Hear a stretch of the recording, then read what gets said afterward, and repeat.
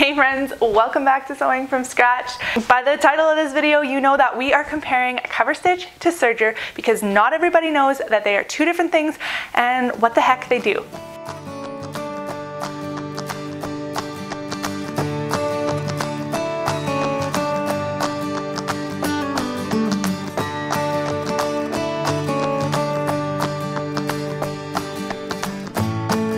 I do have a dedicated serger video for anybody interested. I will link that in the description box below. I kind of just go over what is a serger, what it does, just the total basics of a serger. If that's something that you're looking to purchase or you're wondering, should I be purchasing it? Check out that video because I don't actually recommend it for everybody. So description box at the end of this video. Alright, so let's start with the similarities between a cover stitch machine and a serger because when looking at them, they can look similar depending on the brand and model and all that kind of thing. So the similarities are that they do both use multiple thread cones. They'll typically either use 3 or 4 threads, and that's because there are multiple things going on in them, like you'll see 2 needles on each machine. Sometimes you can knock out a needle on your serger, but typically it's a 4 thread, 2 needle overlock. That's the other thing. Overlockers and sergers are the same thing. Cover stitchers are different.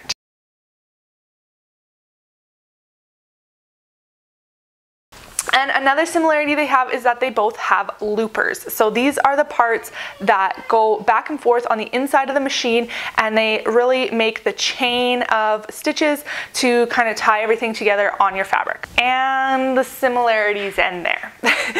I mean, yes, they are both larger machines. They have inner workings that are a little bit more complicated than a sewing machine, but that's just because there's more threads and there's more things that need to happen to make the thread chain and that kind of thing. So let's talk about the differences. So a serger is generally for construction. You can do other things like pin tucks and flat lock seams and more advanced techniques, but generally if you're looking at buying a serger, it's probably going to be for constructing knit garments. Yes, you can use it to finish off raw edges of wovens and things like that, but the biggest thing that I would think you would purchase a serger for is constructing knit garments. Now, a cover stitch, on the other hand, is you're going to purchase that more for top stitching and for hemming. So basically the same thing, but hemming, obviously you turn under and then you top stitch that down. You might be using a double needle on your sewing machine. This would replace that on knit garments.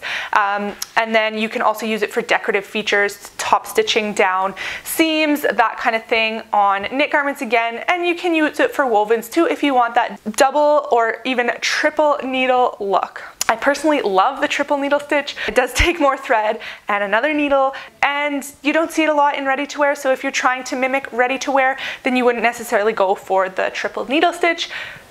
We're kind of getting off topic, but you can do either 2 or 3 needle stitch on your cover stitch. A lot of cover stitches will actually come with more advanced stitches as well. Mine has like a lot. I don't even know how many. I do have a separate video just on my cover stitch machine, which of course will be linked down in the description box for you to check out at the end of this video. Now, if you're enjoying this video, make sure you hit that subscribe button so you don't miss out on future videos. Another thing about sergers that is different from cover stitches is they have knives. Yeah, knives. Sharp blades that cut fabric. And you might be thinking, why would you cut your fabric? Well, the point of the blades, the knives on a serger, is to trim excess fabric. My serger, I'm not sure all of them, but my serger has about a 1/4 inch seam allowance or thread chain width. So anything past that that's hanging over the edge is going to get cut off. And this is why sergers are really just for construction, because you can't fit fabric under the foot on the right side because they'll get cut off. Yes, you can disable, I think on most sergers, you can disengage the knives so that you're not cutting, but you still can't go further to the right because your looper comes up and will get caught in your fabric, causing a giant jam. Ask me how I know. So with a serger, you are really just sewing or serging along the edge of the fabric. Again, if you're doing fancy things like pin tucking or flat locking, you can fold your fabric and then it'll be on the fold and you open it up and do things that way, but generally you're just serging right on the fold, and that's what those knives are for, to trim it nice and even so that your thread chain will kind of hang over the edge and loop around and be really locked in, hence the name overlock. In contrast to that, a cover stitch machine, you can cover stitch anywhere. It's like a sewing machine where it has a larger throat area where you can feed in your fabric, and so you can really do that anywhere on a garment, like how you would sew on a sewing machine. Now, I've kind of hinted at it already, but a serger makes a chain of stitches, so you can actually, if you run that machine without fabric underneath, a chain of thread will come out, and on your fabric it kind of looks the same from the front and the back. Not exactly, but fairly similar, to the point where you know that it's made on a serger. And then on a cover stitch, you're gonna see, if you look at something that you bought at the store, if you look at the hems, you'll see on the front that there's 2 rows of stitches, and then on the back is like a chain, like we would think of on a serger. The front and the back are definitely different, and actually on a cover stitch you don't want to be running that machine without fabric underneath, so it doesn't make a chain. The threads coming out don't actually form a chain, they only will tie with the fabric under the foot. That's a bigger difference between a cover stitch and a serger. And that's it. I hope this video was helpful for anybody who was looking for this answer. I do see it a lot pop up in Facebook groups and things like that, so I hope it was helpful.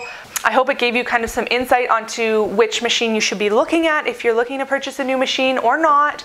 Now you kind of know the differences and what they look like, and you know that I have 2 other videos in the description box if you're looking to further your information on sergers or cover stitch machines. Thanks so much for watching. I hope you hit that subscribe button and give this video a big thumbs up. I will catch you on Friday. Bye!